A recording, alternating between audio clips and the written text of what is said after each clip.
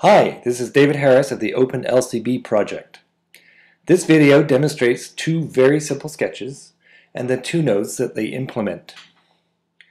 The top node has 4 consumers represented by the 4 LEDs.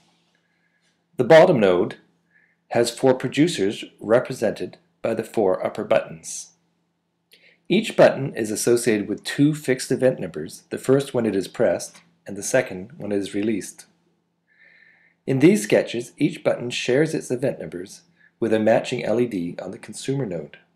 Therefore, pressing a button sends its event number onto the bus, and the LED with the matching number lights up. Releasing the button turns the LED off.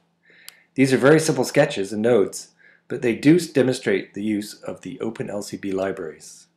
Thank you for coming and watching this video, and come and join us at openlcb.org. Thanks again.